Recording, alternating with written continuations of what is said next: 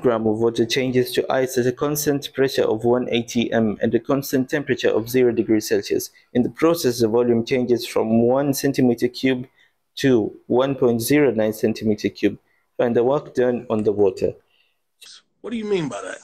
So the work done is equal to negative pressure in Pascal multiplied by the difference in volume, which has to be in meter cube. So the work done will be equal to negative the pressure. So the pressure is given as 1 atm. Change it to Pascal by multiplying by 1.013 times 10 power 5. So we'll have negative 1 times 1.013 times 10 power 5 multiplied by the difference in volume. The difference in volume is equal to the V final minus the V initial, which is the final volume subtracted by the initial volume.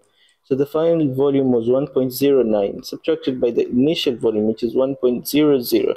So we got the difference in the volume as 0.09 centimeter cube. Now we have to change this into meter cube.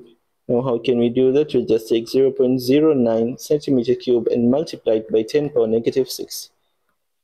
So now calculate this and you'll have your work done as finally here